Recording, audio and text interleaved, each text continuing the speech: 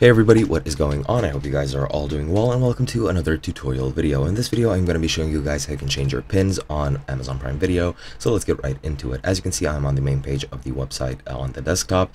You can do this on the mobile version as well. I'm not sure about other platforms, but it should be available to you there as well.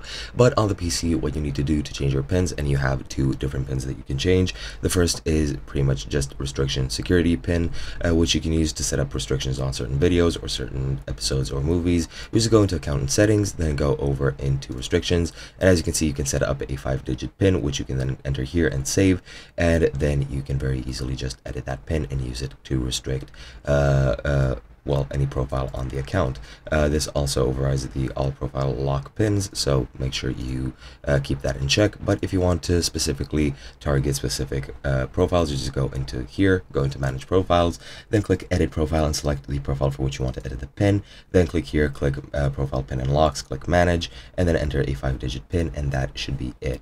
And after that, you're done and you changed any pin you would like, and that's pretty much it. Hope you guys enjoyed, and I'll be seeing you guys in another video.